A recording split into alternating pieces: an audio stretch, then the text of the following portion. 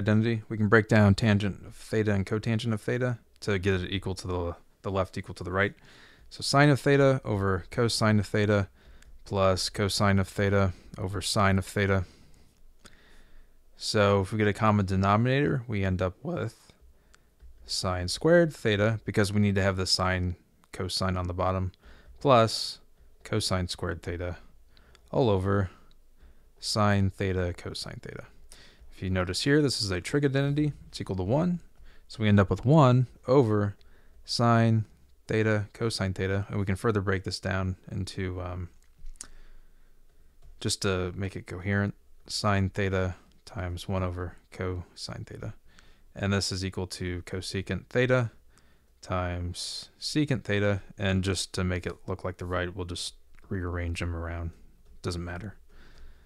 And there's how we have it. Okay, I hope this problem helped you out. I appreciate you taking time to watch this video, and you have yourself a great day.